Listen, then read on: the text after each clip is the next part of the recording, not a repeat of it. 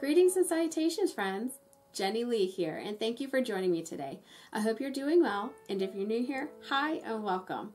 I've been going through and doing episodes on the real serial killers that have been featured on my favorite spooky show, American Horror Story. Today, we will be going over a still unsolved case. This is the Zodiac Killer. So I know that the last episode we did another unsolved, so back-to-back unsolved, but this one is not the victim. Disclaimer and trigger warning. The following podcast describes graphic violence in adult situations for mature audiences only. Discretion is advised. The Zodiac Killer has only been mentioned and featured in the Devil's Night episode Hotel season episode 4. Because he's still unknown, they had him portrayed as a hooded figure. It's also briefly mentioned in season 7 Cult, where it was suggested that Valerie was the Zodiac Killer. Our story begins in my hometown area of San Francisco, California in December 1968. I was just a sparkle in my mom's eye. That was a lovely sparkle. While Zodiac was had claimed to have killed 37 people, only 7 were confirmed. By some miracle, 2 of his victims actually survived. So I'm going to use his and him pronouns because the main suspect was male, and he portrayed himself as male in his writings to the newspapers. On December 20th, 1968, high school students Betty Lou Jensen and David Arthur Faraday were on Lake Herman Road on their first date. They were on their way to a Christmas concert at the Hogan High School after they had gone to a local restaurant for dinner. David parked his mother's car on a gravel turnout, aka Lover's Lane. This was around 10:15. Another car pulled into the turnout just before 11 and parked next to them. It's believed that Betty Lou got out of the car first, with David following, but he was shot in the head when he was halfway out. He then shot Betty Lou in the back 5 times as she was trying to run away. Her body was found 28 feet from the car. Their bodies were discovered by Stella Borges, who lived nearby. Unfortunately, the crime scene didn't yield any leads. On July 4th, 1969, just before midnight, Darlene Farron and Michael Magno drove into Blue Rock Springs in Vallejo, California. While they were sitting in the car, a random car pulled in also, but drove away. But it returned 10 minutes later and parked next to them. He then got out of the car and walked up to them carrying a large flashlight and a 9mm Luger. He shined the light into their eyes and started shooting. He shot them 5 times. Both of them were hit, and several bullets went through Michael and Darlene, like what they call like a through and through. So it hit and they had exit wounds. Zodiac started to walk away when he heard Michael moan. Then he double backed and shot them both 2 more times, and then drove off. On July 5th, a man called the Vallejo police at 12:40 p.m., roughly 12 hours after they were attacked, and was taking credit for the murders and for what happened to Betty Lou and David. The police were able to trace the call and found the victims near the gas station where Zodiac placed the call from. Darlene was pronounced dead at the hospital, and Michael survived being shot in the face, neck, and chest. Michael was even able to give a bit of a description of a 26 to 30-year-old man, 95 to 200 pounds, 5'8", and he was a white man with short light brown curly hair. Following the attacks on Darlene and Michael, on August 1st, 1969, the killer prepared 3 letters and was sent to the Vallejo Times-Herald, San Francisco Chronicle, and the San Francisco Examiner. They were almost identical and described by a psychiatrist to have been written by, quote, someone you would expect to be brooding and isolated, end quote. And that he was taking credit for the shootings at Lake Herman Road and Blue Rock Springs. Each letter also had 1/3 of a 48-symbol cryptogram, which the killer claimed to contain his identity. Zodiac demanded that the cryptogram be printed in the front page of each paper, and if they didn't, he would, quote, cruise around all weekend killing lone people in the night, then move on to killing again until I end up with 12 people over the weekend. The Chronicle decided to publish its copy of the cryptogram on page 4 the next day. Not page 1, page 4. I'm kind of okay with this, but I also feel like they're calling his bluff in a way, which it's dicey when you've got someone who is not scared to kill people. The article printed the code and had a quote from the Vallejo police chief, Jack E. Stilts, saying, quote, "We're not satisfied that the letter was written by the murderer and challenged the writer to send a copy of the letter with more details." Oh, end quote. And he challenged the writer to send a letter with more details to prove he's the real killer. He was essentially calling the Zodiac's bluff, which worked. The murders that were threatened for the weekend, they didn't happen. Thank goodness. But the paper did eventually publish all 3 parts of the cryptogram. On August 7th, a second letter was sent to the San Francisco Examiner with the greeting, quote, "Dear editor, this is the Zodiac speaking," end quote.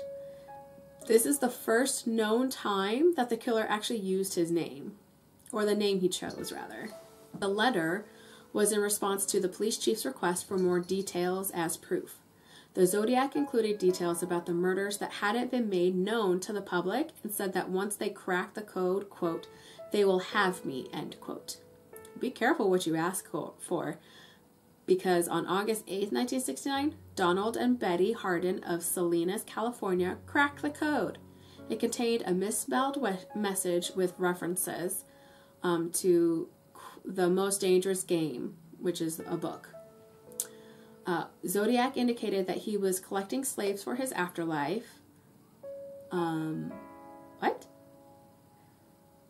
Anyway, but it also seems that Zodiac is a big fat liar because there's no true indication of who his real identity is, and he reasons that giving away his identity would slow down or stop his slave collection. The whole ciphertext for the 3 cryptograms is, quote, "I like killing people because it is so much fun. It is more fun than killing wild game in the forest because it is the most dangerous animal of all. To kill something gives me the most thrilling experience. It is even better than getting your rocks off with a girl.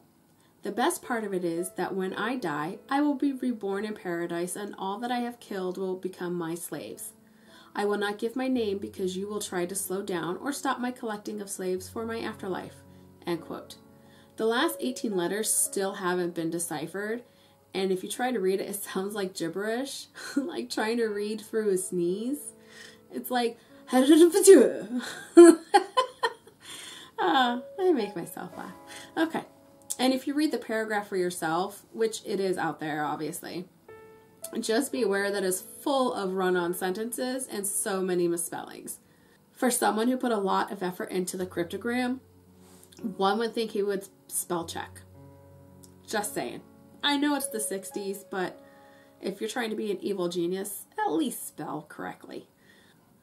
On September 27th, 1969, Brian Hartnell and Cecilia Shepard, both students at Pacific Union College, were picnicking at Lake Berryessa on a small island connected by a sandy walkway called Twin Oak Ridge, which is also like a sandbar, when a white man who is described as being 5'11", 170 pounds, not 175, 170, approached them wearing a black executioner's hood with clip-on sunglasses over the eyes and a bib thing on his chest with the cross circle symbol on it in white. He came up to the couple, gun in hand, and he told them he was an escaped convict where he had killed a guard and stole a car, and that he needed their car and any money they had so he could get to Mexico. He said he couldn't keep using the other stolen car because it was, quote, too hot, end quote. To me, what this may mean back then was that the car had overheated and wouldn't run. There's a life lesson for you. Always keep some coolant in your car because you don't know what's going to happen. Zodiac told Cecilia to tie up Brian before Zodiac tied her up. He then checked Brian's hands and discovered that she tied them loosely. And Brian began thinking that this was one weird robbery when Zodiac pulled out a knife and stabbed him 6 times. He then turned and stabbed Cecilia 10 times. Zodiac then walked to their car and wrote on the door in a black tip pen, like a Sharpie, Vallejo, 12/20/68, 7/4/69. September 27th, 69, 6:30 by knife. Those were the dates of the murders. Plus, he put the circle cross as his calling card, also on the door. At 7:40 p.m., 7:40 p.m. that same day, Zodiac called the Napa County Sheriff's Office from a payphone saying he wished to, quote, report a murder. No, a double murder, end quote, before telling the operator that he was the killer. The payphone was found off the hook at the Napa Car Wash on Main Street, which was only a few blocks from the sheriff's office, but was 27 miles from the crime scene. So he booked it to let the cops know, but he was not far away from the cops, just too far away from the crime scene. Detectives were able to lift a still wet palm print from the phone, but were never able to match it with any suspects. Back on the island, there was a man and his son fishing nearby who heard the screams of the victims. They got help to them faster than the sheriffs. They actually contacted the park rangers. So mad props to the park rangers for showing up. That's awesome. Sheriff's deputies Dave Collins and Ray Land were the first law enforcement on the scene, and Cecilia was still conscious when Deputy Collins arrived and was able to give a detailed description of the attacker. How amazing is that? Like, honestly, I don't know if I would be able to give a detailed recollection of what happened after being stabbed 10 times. Is it 10 times? Yeah, she was stabbed 10 times. I think I don't know what I would do. I mean, I've experienced true pain. I've had health issues. I've had 2 children. So I've experienced some real pain, but I don't know if I would be able to register. Maybe your brain just turns it off so that way you can survive. I don't want to find out. It's one of those mysteries I don't want to solve with first-hand knowledge. She, however, did slip into a coma in transit to the hospital and never woke up. She passed away 2 days later.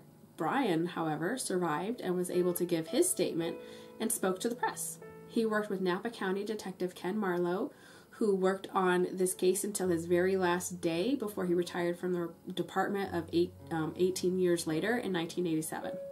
I was 5. Don't do math. You're not going to find out how old I am now.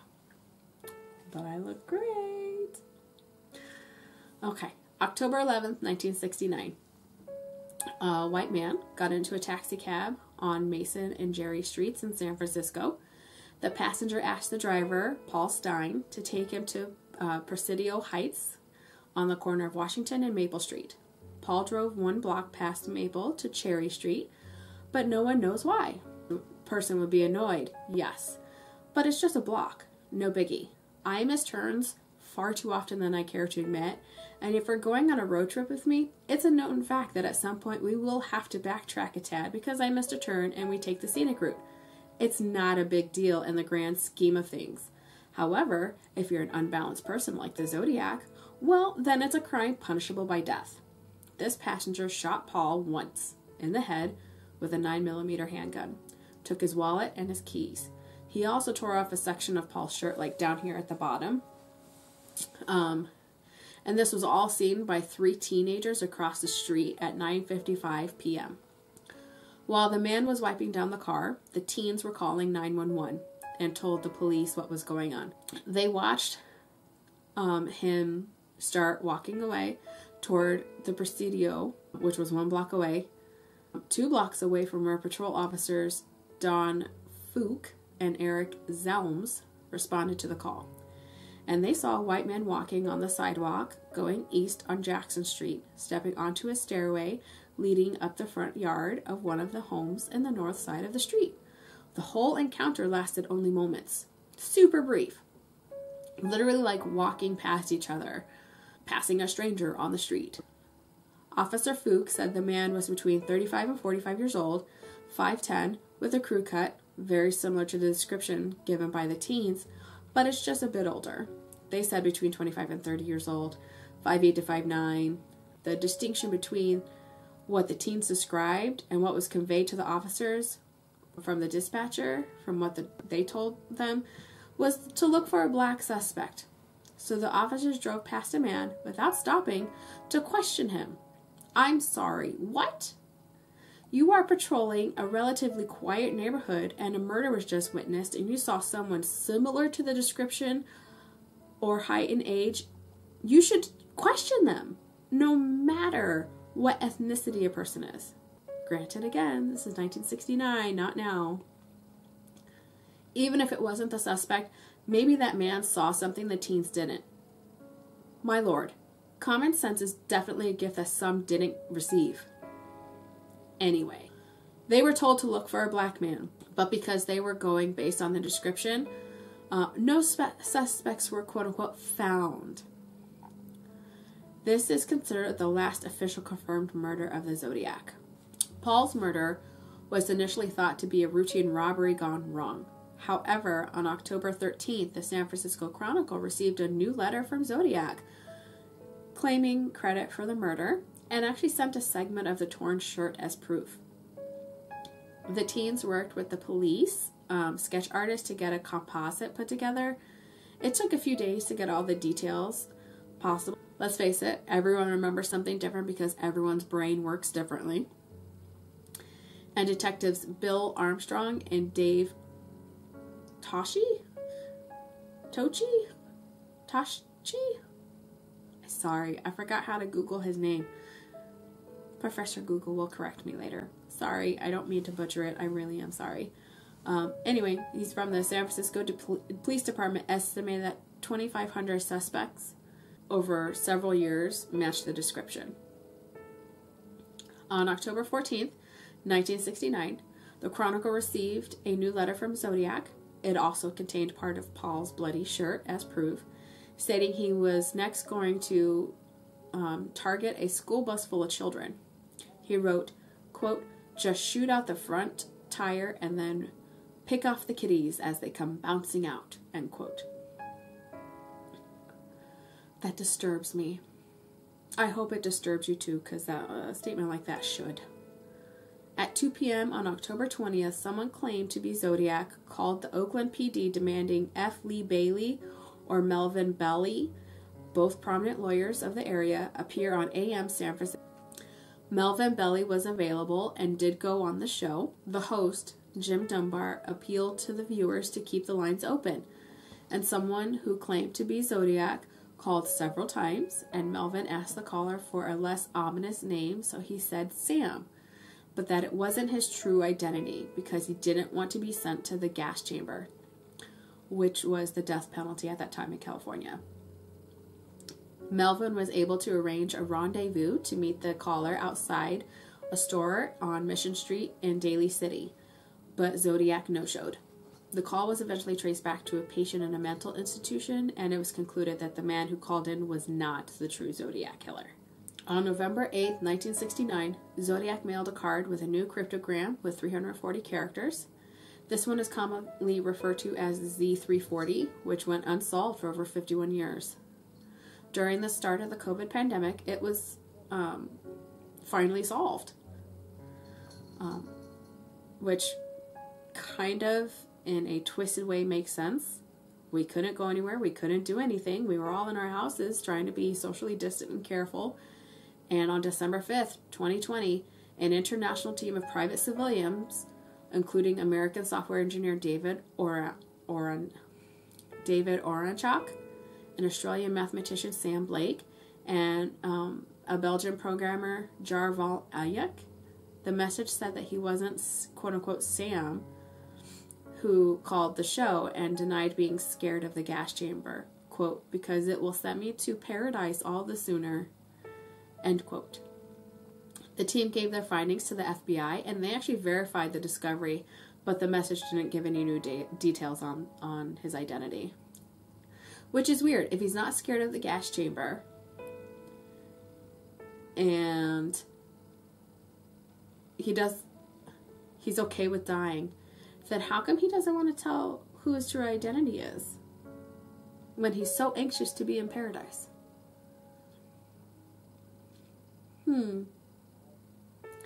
On November 9th, 1969, Zodiac mailed a 7-page letter saying that 2 cops stopped and spoke with him on October 11th just a few minutes after he shot Paul. Parts of the letter were published in the Chronicle a few days later on the 12th. On that same day, Officer Folk, who had written a memo detailing what happened on patrol that night, which did state they did speak with a white man near the scene of the murder. Oh, how the tables have turned. What a tangle web we weave. While the Zodiac never took credit, there is speculation that there are other victims he left behind. Robert George Domingo, 18, and Linda Faye Edwards, 17, were shot and killed on June 4th, 1963 at a beach near Gavotia. They speculate that this may be one of his first victims because of the similarities on the attack at Lake Berryessa 6 years later. Sherry Jo Bates, 18, was stabbed so severely she was almost decapitated on October 30th, 1966 at Riverside City College. The possible connection appeared 4 years later when San Francisco Chronicle reporter Paul Avery got a tip regarding similarities between the Zodiac method and Sherry Jo murder. Donna Ann Last, 23, was last seen on September 6, 1970 in State Line, Nevada. So this one is a bit odd. There is no body. There was a postcard sent to the Chronicle on March 22nd, 1971, and it was an ad for Forest Pines condos, which are near Lake Tahoe. To this day, what I was able to find in my research, no new evidence has been found on her disappearance and no true link to the Zodiac. It's just speculation because he is an attention whore. He wants the attention. He is the one who kept turning in the victims. He could have waited for them to be discovered, but no, he's like, hey, guess what I just did? He wants the attention. He's a sociopath. Okay. Kathleen Johns, 22, disappeared on March 22nd, 1970 on Highway 132, west of Modesto. She escaped with her infant daughter from a man who abducted them and just drove around for an hour and a half between Stockton and Patterson, California. In her report, she said she was driving from San Bernardino to Petula to visit her mom. She had her 10-month-old daughter and was also 7 months pregnant. She was heading west towards Modesto when a car came up behind her and started laying on his horn and flashing his headlights. Normally when someone does that, it means that there's something wrong with your car. They're trying to get your attention. So if you're new to driving and someone does that to you, pay attention. Like, pull off, because they also might be trying to get around you, but pull off safely. But try and see if you can pull into a garage, or not a garage, but a gas station that has like a servicing garage, someplace that's lighted and has cameras, because of this. You don't want this to happen to you. I don't want this to happen to you. And these are things I tell my 17-year-old who's, trying to learn to drive. And these are just life tips. They don't tell you this in the DMV books. It's just life tips and common sense, and it's I'm not ready for him to be a driver. Anyway, she pulled off to the shoulder, and then the man parked behind her, came up to her car and said he saw her right rear wheel was wobbling and offered to tighten the lug nuts. Again, don't let someone do this. You say thank you and you keep going, because then you can take it to a real mechanic and have it looked at. Plus, if your tire's wobbly, you're going to hear it. It's like a weird thumping sound. You'll hear it. My grandfather used to say, drive by the seat of your pants, because when you're sitting in that driver's seat, you can feel how your car runs. And if it starts vibrating or there's a different sound or a different feel, it means that something's wrong. So drive by the seat of your pants, people. It'll save you some money in the long run. So he offered to tighten her lug nuts. So when he was done, he drove off, but Kathleen started to drive off, and her wheel fell off almost immediately. He did the old switcheroo. He didn't tighten anything. There was nothing wrong with her wheel before he pulled her over. Well, the man came back and offered her a ride to the nearest gas station, During the ride, they passed several service stations and gas stations, and the man never stopped. Shocker. He had just kept driving back and forth on the roads near Tracy. When Kathleen asked why he wasn't stopping, he would change the subject. Eventually, he had to stop at an intersection, and that's when she jumped out with her daughter. She booked it. She ran and hid in a field while he came after them, searching with a flashlight, calling out for her, saying he wasn't going to hurt her. Eventually, he gave up and drove off. Kathleen then thumbed her ride, hitchhiked, to the nearest police station. Pretty sure no one would pick up a hitchhiker these days. Unless they had a child. But then again, that's a good con. You can't trust people, man. My goodness. True crime has taught me that I can't trust anybody for anything. And I want to. It's so awful. Oh, goodness. Okay, so she hitchhiked for a ride to the nearest police station, which was in Patterson, California. While she was giving her statement to the sergeant on duty, she saw the composite sketch of Paul Stine's killer and said that was the man who abducted her and her daughter. For fear that he might come back and kill them, the sergeant had them wait in the dark at the nearby Mills restaurant. Kind of like a safe house, but not, because the restaurant was just closed, so they just kept them there so that way they wouldn't be seen. Her car was found by the police, but not before it was gutted and torched. That's right, he went back, tore up the car, and then lit it on fire. The man clearly did not want her to get very far. There are a few conflicting reports on her account of what happened. Some say the man threatened to kill them the whole time while driving around in an effort to convince her not to run. And there are reports that he walked into the field looking for them, but in her own police report, she said he didn't leave his vehicle. I choose to believe what she said in the police versus what people speculate. But there is some validity to the speculations, like why didn't she try to escape sooner? But you never know how you're going to react in a situation until you're in it. It's easy to say what you would have done, but that doesn't mean you'll be able to unless it happens to you. For a few years after the murders stopped, Zodiac still communicated with authorities throughout 1970. On April 20th, 1970, the Zodiac wrote, "My name is blank," which had a 13-character cipher that still hasn't been decoded to this day. Which leads me to think that, okay, so they cracked the really big one, the 400 one. So I'm thinking that parts of the cipher are not real. They are entirely random and not meant to be solved. And I think that's one of them. He also denied being responsible for a bombing at San Fransico Police Station on February 18, 1970, but did say there is more glory to killing a cop than a SID, because a cop can shoot back. It also had a little diagram on it with a circle cross on it that the Zodiac used, his signature. It said Zodiac 10, SFPD 0. He's keeping score.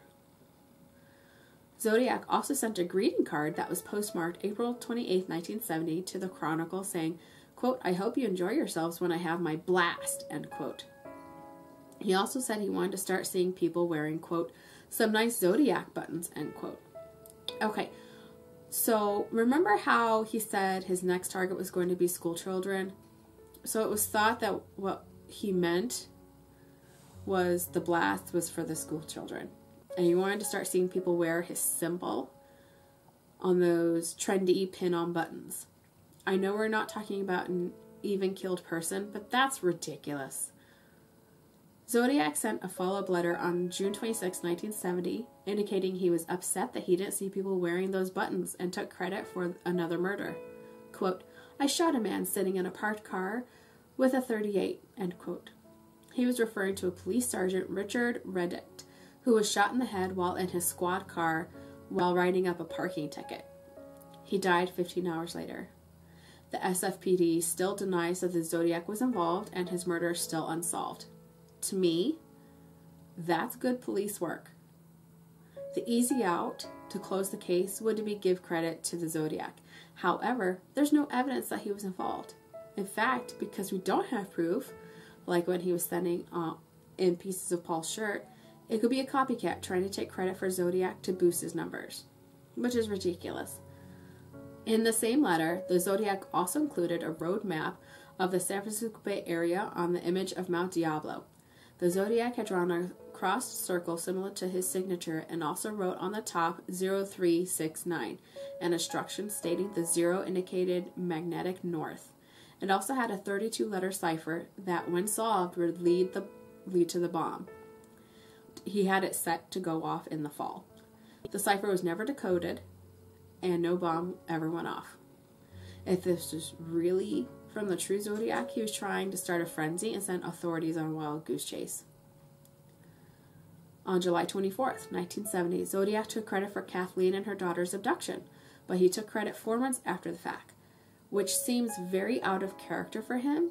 If you remember, after the previous murders, he took credit as soon as he could. He wanted the authorities to know that it was him. I'm not going to go into more detail about the crazy letters he would send to the authorities because they didn't really make sense. Like, he kept trying to take credit for the things he wanted to do or thought about, but never really happened. One thing that did seem interesting is, while there's no bomb, there were still people working on the map, which makes sense because you have a very dangerous person doing very bad things, and you're not going to dismiss anything without looking into it. In the same letter, he takes credit for Kathleen's abduction. He gave a clue about the map. He said, quote, P.S. The Mount Diablo code concerns radians, number of inches along the radians. End quote. That doesn't make sense to me, but in 1981, Zodiac researcher Gareth Penn led the discovery that a radian angle, when put on the map, following Zodiac's instructions, it pointed to the locations to 2 of the Zodiac attacks. There you go. According to the San Francisco Chronicle, they are still getting tips almost every day on who may be the Zodiac. There are people writing, emailing, tweeting in their theories of who it may be. Some think it's the creepy neighbor or their father, like in the Black Dahlia case, or even one of the original cops on the case. The ciphers have been decoded in so many different ways, naming so many different people. One of them was being Arthur Lee Allen, a convicted child molester in Vallejo, who died in 1992 without being charged. Just like with any unsolved murder, there's a lot of speculation, but this one is extreme because of how famous the case got. And I'll admit, the cryptogram and the ciphers are very intriguing. I love a good puzzle, and even I can't get a grip on how these were decoded. He didn't use the same code twice, so whoever he is definitely a genius type with a psychotic idea. If you know anyone who is or may have information on the Zodiac's identity, please call the San Francisco Police Department's tip line at 415-575-4444. And you can also text a tip anonymously to 847411. Only true, credible tips only, please. And I will put those numbers in the description below so you can use them. Again, true tips only. You don't want to send the officers on a wild goose chase. It's not fair to them, and you don't want, it's just not cool. Don't do that. Also, just as a side note, if you've seen the new Batman movie with Zoe Kravitz and Robert Pattinson, then you may have noticed that the Riddler's costume looks very super similar to the Zodiac's. You would be right. You get a star. They used it as the inspiration for his look. If you haven't seen it yet, I do recommend seeing it. I'm not going to give any spoilers out. It's still in theaters. What's today? Today is April 23rd, 2022. Yeah, it's still in theaters, and now it's on HBO Max. So you have 2 ways to see it as of right now. I love the movie. It was so well done, and the teenager also loved it, and we've watched it twice already. And if you need some help with the timeline, my oldest son, the teenager, thinks that the movie takes place right after the TV show Gotham ended, which actually totally makes sense when you watch it. No spoilers, I'm just saying. So again, you guys are awesome. Thank you so much for hanging out with me again today. And remember, in a world where you can choose to do anything, choose kindness. Bye, guys.